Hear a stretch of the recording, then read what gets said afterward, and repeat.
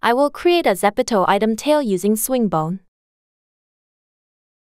If you have completed the 3D model using UModeler X or imported a model from outside, convert it into a UModeler editable format using UModeler X. This model should be UV unwrapped.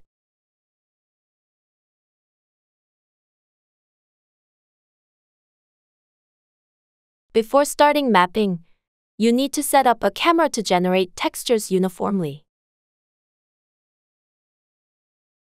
Depending on the outfit, create an appropriate number of cameras and position them so that there are no blind spots. For the tail used in the example, due to its simple shape and fewer concealed parts, 4 cameras, top, bottom, left, right, were used.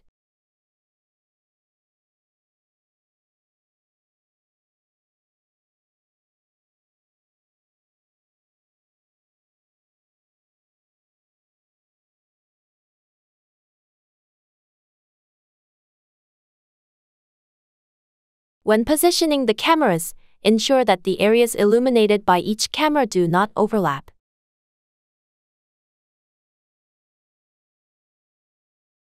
If areas overlap, they will be obscured when generating textures, making them unusable.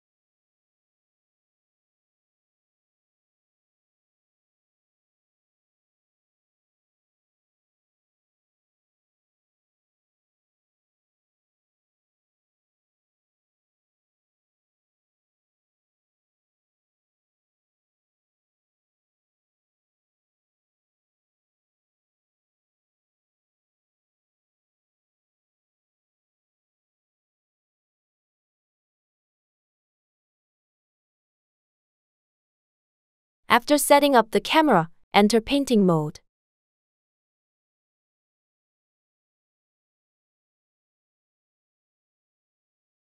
Choose the resolution and material. ZEPETO has a maximum resolution of 512, so it's recommended to use the default 512 size. Start painting mode by pressing the Start Painting button.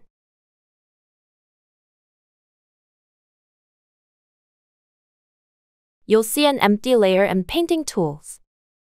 Press the AI button for AI texture creation.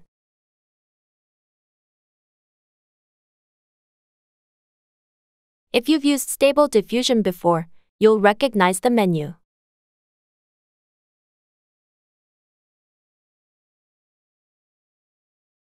To generate textures in bulk, we'll use the camera set up earlier.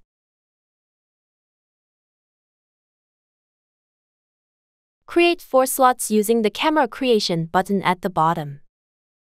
Use the plus button to create a new slot and the minus button to remove a slot. Drag and drop the 4 cameras created earlier from the hierarchy into the slots.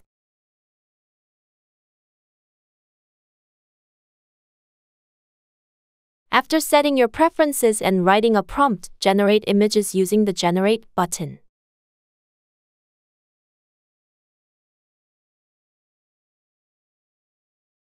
The Generate Custom Camera button creates images individually for each camera. The Generate All-in-One button creates an image using all the cameras in the slots at once.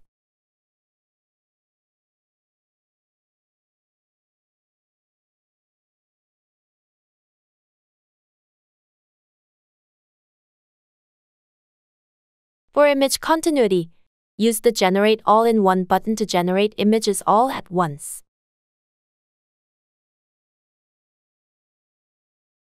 Once you get the desired image after several attempts, you can apply it using the Apply Texture button.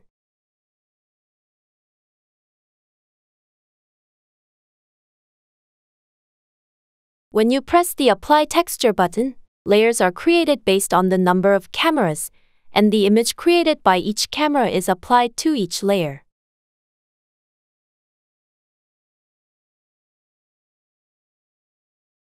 Since 4 cameras were used, you can see that each of the 4 layers has an image created from the respective camera.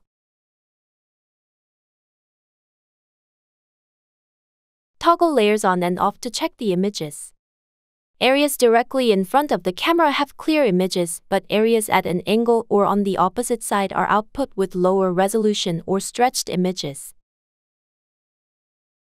Only use the parts of the images that are directly in front. Erase unnecessary parts in each layer using the eraser tool.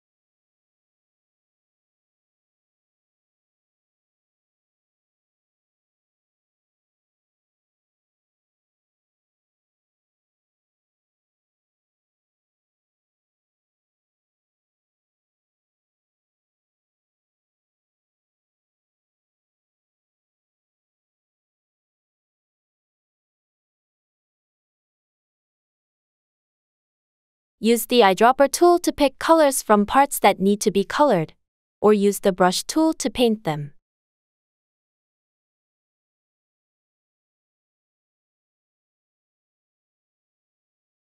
Using 2D painting view can also help in coloring areas that are obscured or not easily visible.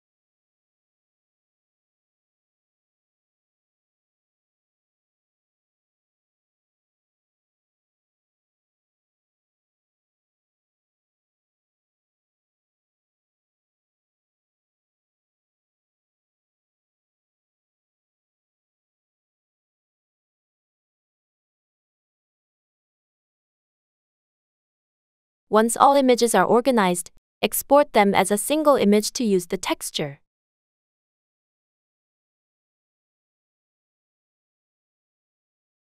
Export all images as a PNG file using the Export All button in the Map Source group at the bottom.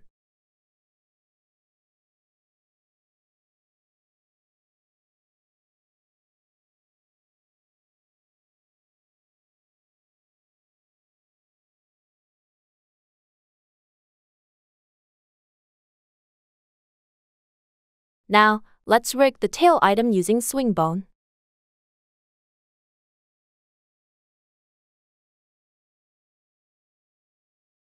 Download the rigging helper mesh files from the asset category in the UModeler hub.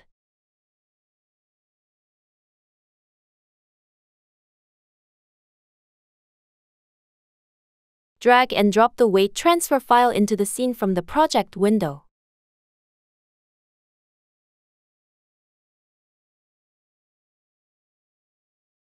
After aligning the weight transfer object position to 0, 0, 0, position the tail model where you want.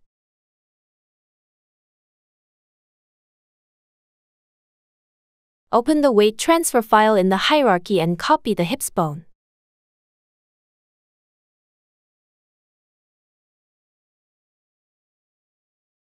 Drag and drop the copied bone to move it to a position under the tail modeling.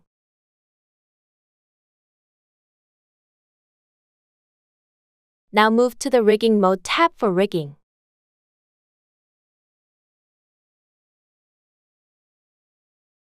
There's a slot for the root bone before starting rigging mode.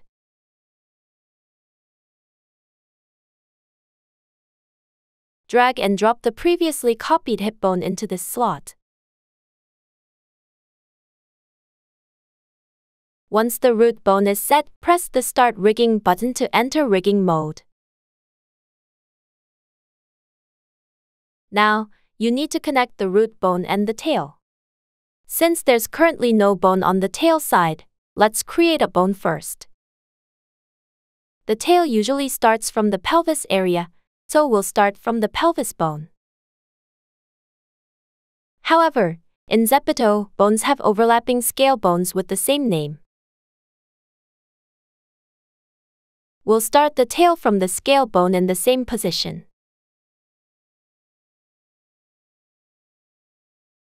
Find and select the pelvis scale bone in the bone tree. With the pelvis scale bone selected, run the Edit Bone tool at the bottom. Among the various rigging tools, use the Add button to create a new bone since you need to create a new one. The bone is created in the same overlapped position, so if you move it in the scene using the gizmo, you can see a new bone moving connected under the pelvis scale bone. Position it in the direction of the tail.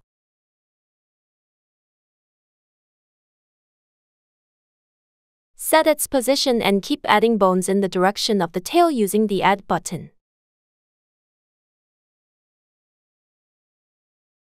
In the example, 5 additional bones were created and positioned up to the end of the tail. Once all the bones for the tail are positioned, you need to assign weight values to the newly created bones. Use the Auto Weight tool for easy weight value assignment. Press the Apply Auto Weight button in the Auto Weight tool.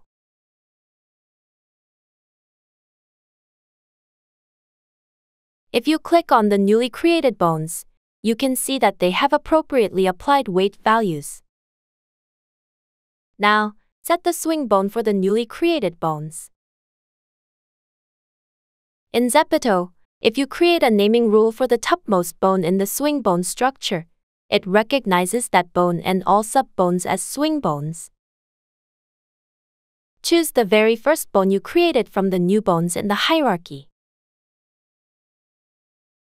We will modify the name of the selected bone. The swing bone naming convention is bone name physics a BC. A represents the drag value which gives an overall swaying feeling. B represents the angle drag value which adjusts the strength of the bone rotation angle. C represents the restore drag value which adjusts the intensity of returning to its original form. The default value for these parameters is physics 10, 15, 20. In the example, the first bone is named tail physics 10, 15, 20.